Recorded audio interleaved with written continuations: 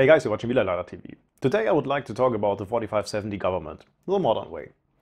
Sorry about the background noise, but I have to make this video here now.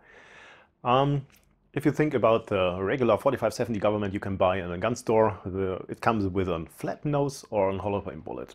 Like you can see here, this is an example, it's a Remington Corlock in 4570 government with a 405 grain flat nose bullet. Those bullets or those rounds works perfect. And I use them for sport shooting as well. But the German law for hunting says that we have to use ammunition. If you want to hunt a medium-sized game like hogs, for example, what I hunt most time, then we have to use ammunition with energy at 100 meters of minimal 2000 joules, round about 1475 foot-pounds of energy at 100 meters. And if you look at those bullets here with a low BC, there is a dramatic loss of energy at this distance. So most times the commercial loads are beyond those 2000 joules.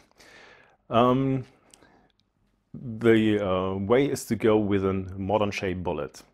Most time you can't use hollow point bow tail bullet, for example, in an lever action rifle, because those bullets are in a magazine tube, and under recoil the danger of self-ignition is given. So you have to use flat nose bullets or something like Hornady offers. They offer the Levolution ammunition with the FTX bullets as a soft point polymer tip on top of the bullet.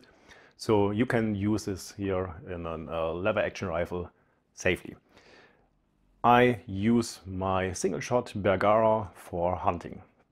So there is no problem of a dangerous self-ignition in a magazine tube. I load each round by hand.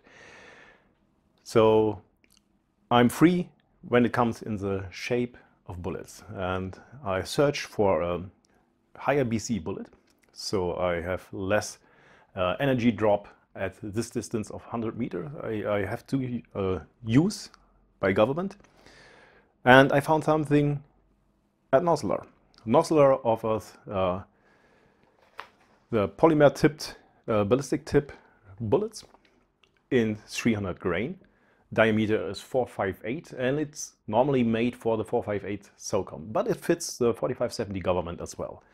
I start my regular testing, so I tested how well does this bullet here works in my rifle, how does the grouping look, and after I found something, a hand load that works with my rifle, I measured the velocity, and the velocity was really good. Like I told you before, I need 2000 joules of energy at 100 meters, and the load I use in my rifle comes with a rest energy at 100 meters of 2150 joules. So there's a little bit more than I have to use, and because of this I can use this cartridge, my hand load, for hunting hogs. And this is what I did. I would like to demonstrate a bullet after passing 2 bones and around about 30-35 centimeters of meat. The hog I shoot with this bullet here drops instantly. It was dead instantly, but this is a matter of shot placement. A bad shot placement, it doesn't matter what caliber you use. If it's a bad shot placement, then the animal has to suffer, and yeah, shot placement is everything. But from what I can say, what I can see up to now is that this bullet here works perfect. I can use it without correction of my impact point to a distance up to 150 meters roundabout, and it works every time. So I really like this. This is my go-to hand load for hunting, and this is my modern way of the 4570 government, if you will.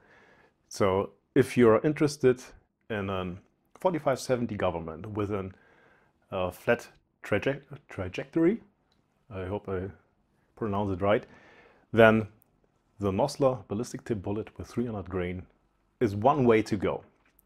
Okay guys, that's it for now. I hope you enjoyed this little video here. If so, please leave a comment and tell me what you think about this. Maybe you can share some experience with those bullets. Would be nice to read about it. Subscribe to my channel if you haven't already, and thank you very much for taking the time watching my video. Hope I see you next at WiederladerTv.